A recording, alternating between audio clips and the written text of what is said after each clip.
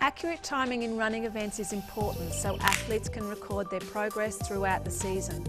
The stopwatch is started when the timekeeper sees the flash or the smoke from the starter's gun. Waiting to hear the gun will result in an inaccurate time. Stopwatches differ from one another, but generally a simple stopwatch has 3 buttons. Stop Start, which starts and stops the clock running. Split, which records a time but continues the clock running. And Recall, which toggles between the split time and final time. A time not ending in a 0 is always rounded up to the closest tenth of a second and recorded to 1 decimal place only.